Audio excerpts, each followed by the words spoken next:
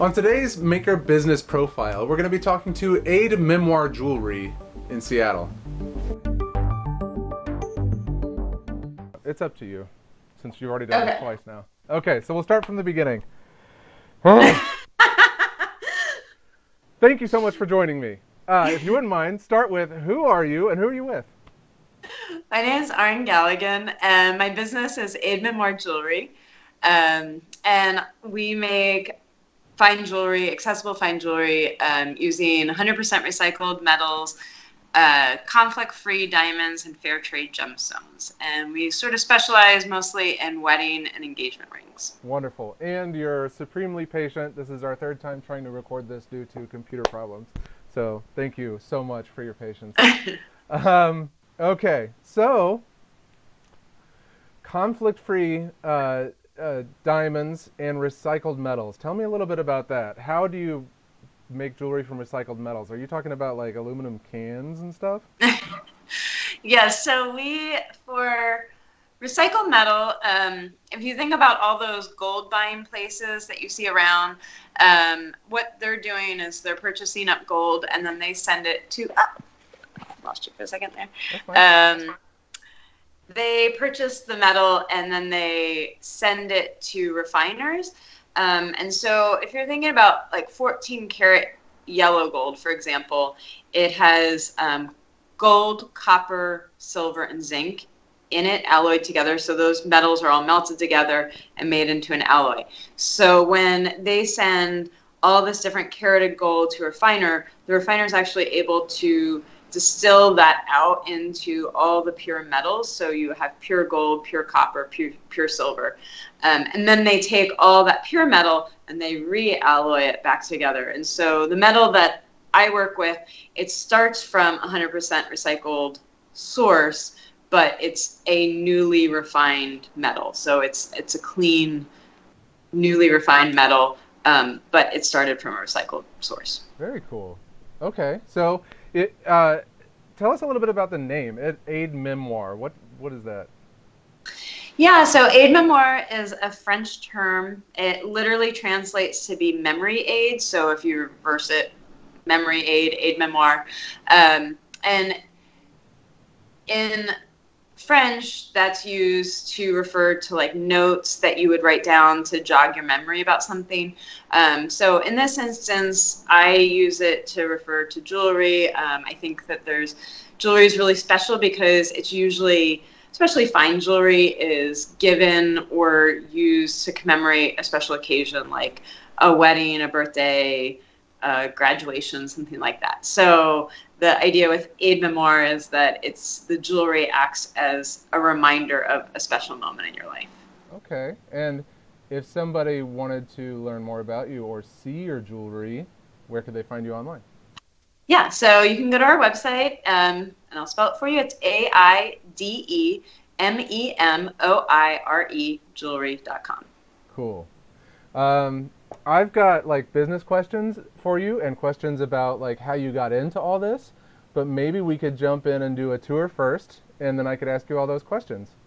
Pardon the quick interruption here. We would love it if you would join us at make.co. We have a whole community system set up. If you become a member, you can talk to us behind the scenes, recommend places for us to check out, products for us to check out, people to interview, things like that. Again, that's make.co. Sign up for the community there. Get your membership today. Let's go back to this interview and tour. This is our front room, and this is where we meet with customers. We meet on just by appointment, and we do private consultations. So these are some of our other pieces of jewelry that we do. There's a window in the front room that looks into our studio space. And so this is a little bit more of the space. And over here we have our case with all of our ring samples. So yeah, get us in close there. Okay, all right. So this is one of our engagement rings. It's has a stone with a prong setting and then a pave band to it. And Then we do. This is Alexa. She just got a snack. Hi, Alexa. And she does our photo editing and social media. And so then back here, that's Elena, and this is her space. Elena is the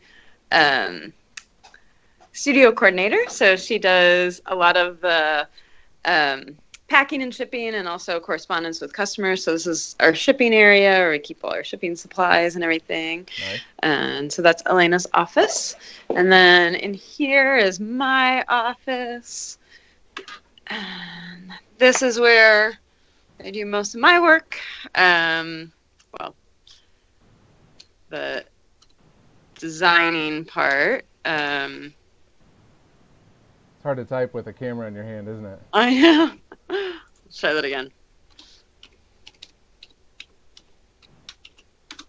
There we go. So that ring that I just showed you, this is the CAD model of it. So for most of the engagement rings, I design in CAD.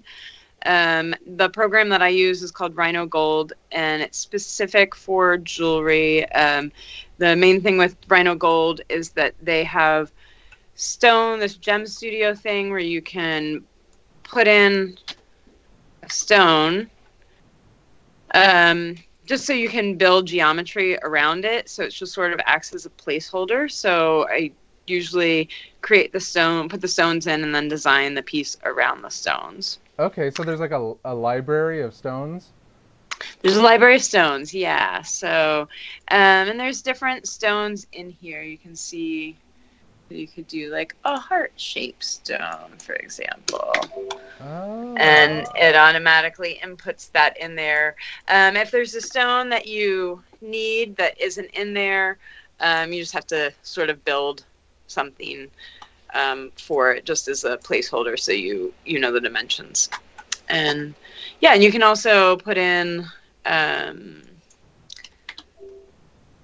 different stone dimensions to it too. Like say you have a stone that is weirdly tall or something, you can adjust that here. And so and then that'll adjust the stone. Yeah. Cool. So then I'll take you into the studio. This is the studio space. Here's our jewelry studio. So we've got tools all around. And then, let's see, so we send our castings off, which is really common for jewelers to do. I would say some jewelers who do like really one-of-a-kind custom work will often cast themselves, but most jewelers that do production will send off their casting, partially because you need more equipment for casting in-house, but also the failure rate for casting is really high, so we send it off to professionals who just do casting and specialize in that. So that ring that I showed you that was the finished one and then the CAD model, this is what it looks like when we get it back from the caster. So this is what's called the sprue, and that's where the molten metal would go in to the mold to fill up the space. So we would remove the sprue, clean it up, set the stones, do all that finish work on it. I'm also working today on wax carving. So I showed you the CAD model, but this is another way that we do casting where we carve a wax out of it and then we send the wax in and have that cast. Oh, cool. So to get my blanks for that, or sort of the beginning of the ring like this, I use this really funny tool that is from the 60s or something and hasn't changed since then. And it's a lathe. This is it. So here I'm making some different lengths, and so you can see it sort of spins around, and so I'm able to get a very regular wax blank with that. Oh, neat. This is basically like a very fancy flex shaft. Both of these are this one's rotary tool, like a Dremel. What is it called? Something. Yeah, like a Dremel. Yeah. So we use a flex shaft, or this is a micro motor. And we use all these different little bits in there. So this is what jewelers mostly use, is these different rotary tool bits. This is called a burr. Burrs are something that we use a lot in jewelry, and they come in all different shapes. So here's a different shape burr. This is a stone setting burr, so that's used to cut the seat. And then our sanding drums. So this is my bench here. And then I also have a microscope. So we work under a microscope when we're doing the stone setting and most of the cleanup. We do almost everything under magnification. So the other option we use is this optivisor. So that's another magnification thing. Nice. Oh, this is the hammer corn. Oh. A little hammer for a horn. And then these are some of the other tools that we use. This is an engraving machine. We've got ring stretchers. This is a planisher, so its only job is to make things flat. Different types of tumblers. This is called a power hone, which we use to sharpen our gravers. We've got a buffing machine here. Right now it's got Scotch-Brite wheels on it, which the Scotch-Brite wheels are, oh, don't do what I just did. If you're learning jewelry, never put your finger on a moving buffing machine. But I know how hard I can touch these to slow it down. But this is a Scotch-Brite wheel, and it's used to do like a matte finish. So it's similar to what you would get on the scrubby side of a sponge, but it's a lot coarser. Okay. These are all of our polishing compounds. The polishing compounds, each one has different buffs that go with each compound, so they all have to be separate. Okay. This guy, all it does is bend metal, like bars of metal, to make them rounded. My assistant June, who is at Penland right now, School of Crafts in North Carolina, this is her stuff here, and she does engraving. This is an engraving ball, and this is a pneumatic device with like chisels to carve metal away. And this is her bench. She's got her own microscope here, her own set of rotary tools and everything. And then we've got our solder station here. So the solder station, kind of messy, but we use this stuff which is called flux, and it's designed to keep the metal clean when we're soldering it. Soldering that we do as jewelers is similar to brazing. It's just like a very tiny version of brazing, very different than electrical soldering, where you're actually bringing the metal up to almost melting temperature.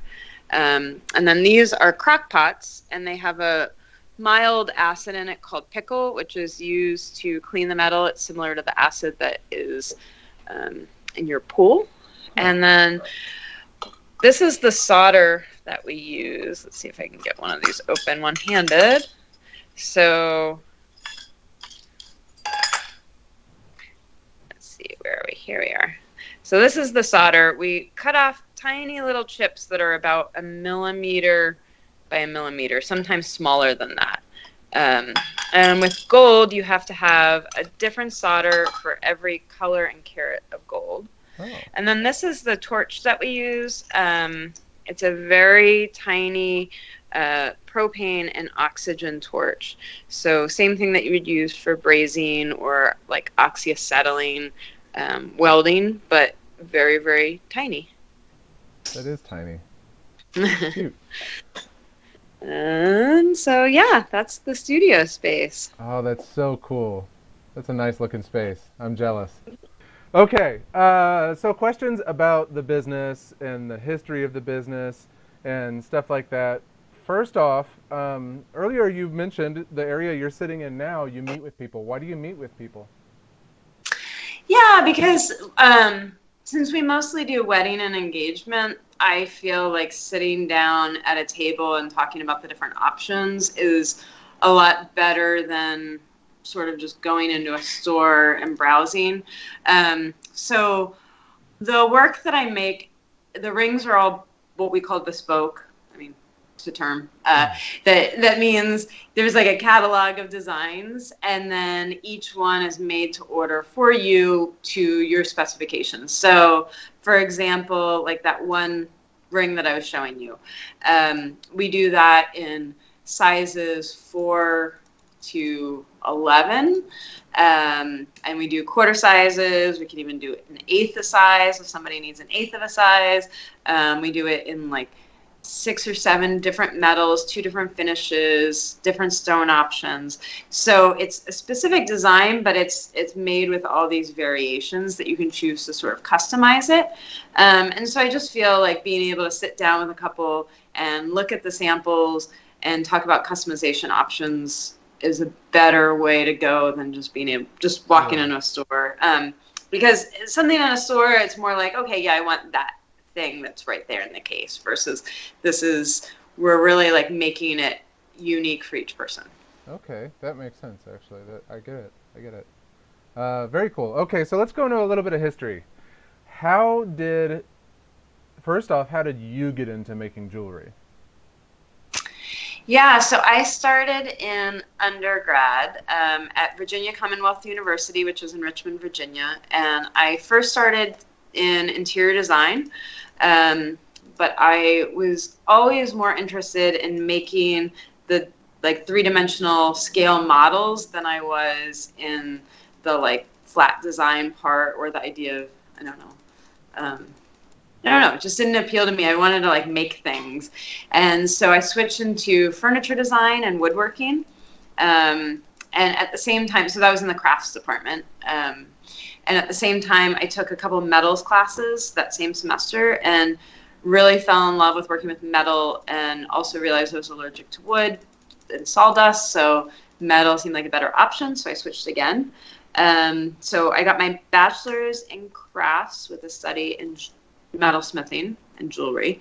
And then I did a 2-year fellowship program at Penland School of Crafts, which is in North Carolina, which is a workshop-based school, so anybody can take a class there. And in my first year, I studied textiles, ceramics, woodworking, blacksmithing, printmaking, painting, letterpress. So I did everything my first year. I was able to like work in all the different studios. And then in my second year, I decided, after trying out all these different things, that I really love metal. And so I went back to metal, focused on metal, blacksmithing, jewelry, other types of metalsmithing in my second year. And then I went on to do a master's in fine arts at SUNY New Paltz, which is State University of New York at New Paltz. So I have an MFA in metal. Nice. So that's how you got into making jewelry. How did Aide Memoire start as a company? How did you go from a student with a considerable amount of stuff, foundation, how did you go from that to a company? Yeah, so I had made different types of jewelry over the years. I did a lot of more like fashion jewelry, lower end production, and then I also did more like wearable sculpture. So since my degree, my master's was in fine art, it was really more like sculptural pieces.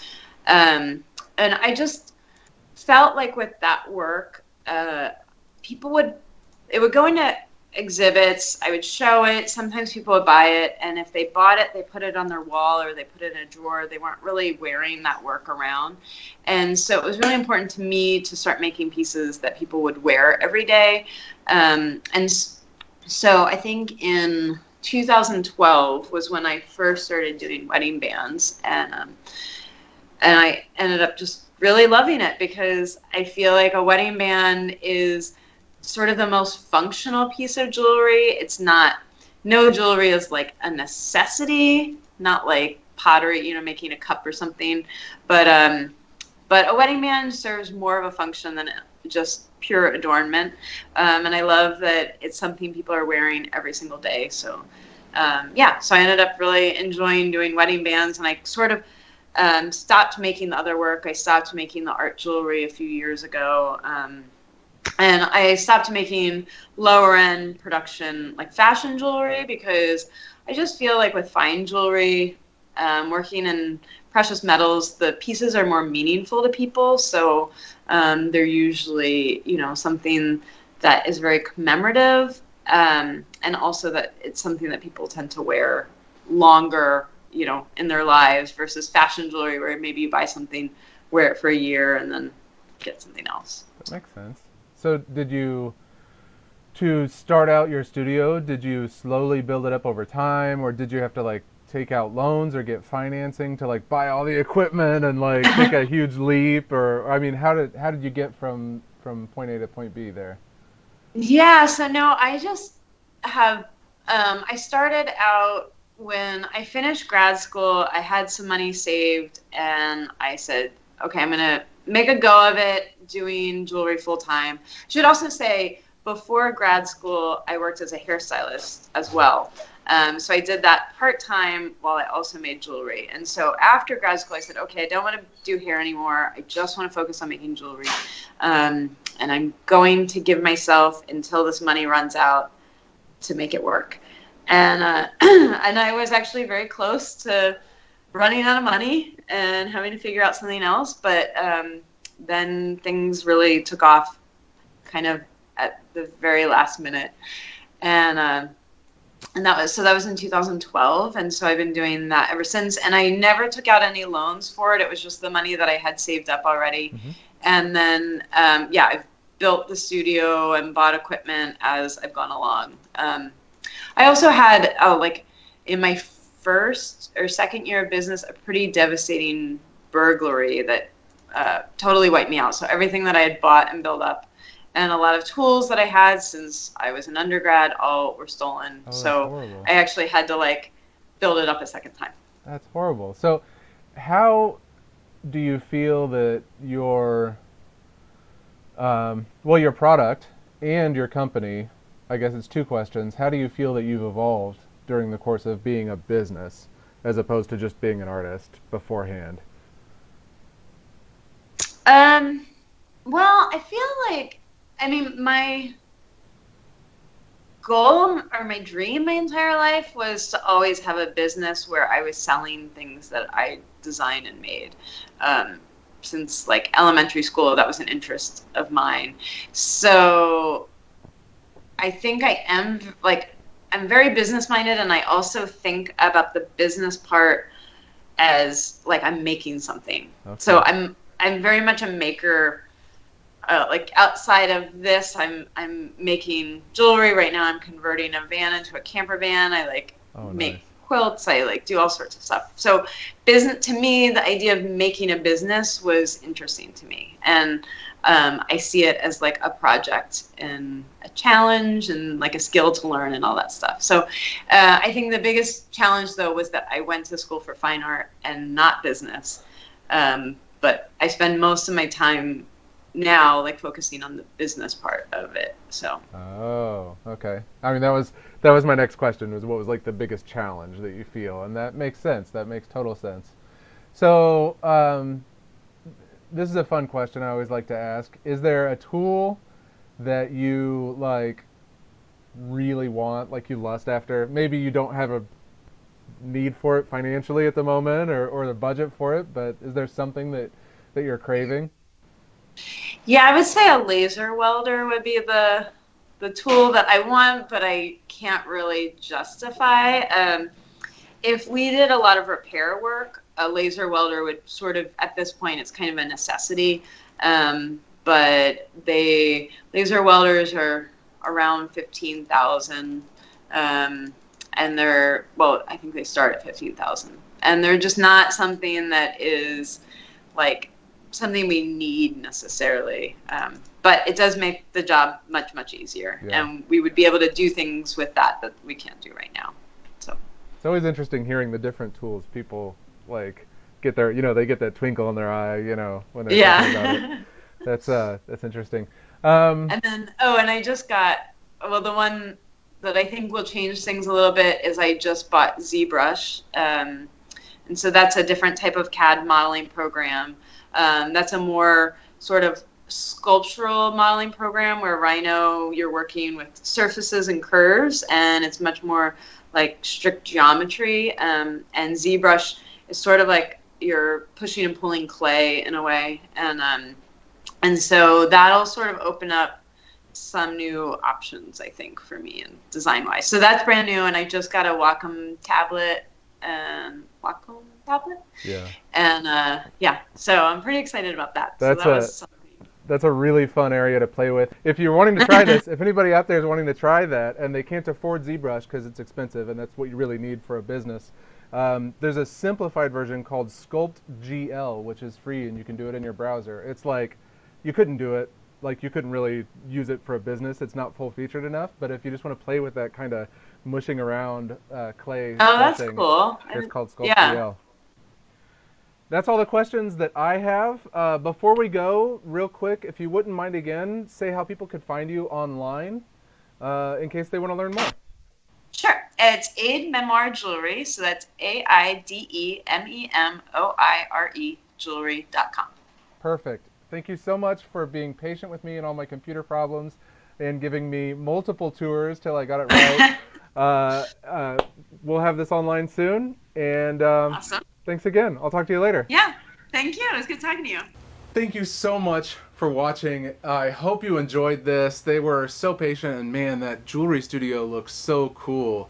That's right down my alley. All that fine stuff under the microscope, and oh man, that was so cool. Anyway, I loved it. I hope you enjoyed it. Be sure to give us a thumbs up on this video. It really helps us. It helps tell YouTube that this is the kind of video you want to see from us, and subscribe so that you can get notified whenever we put out new videos.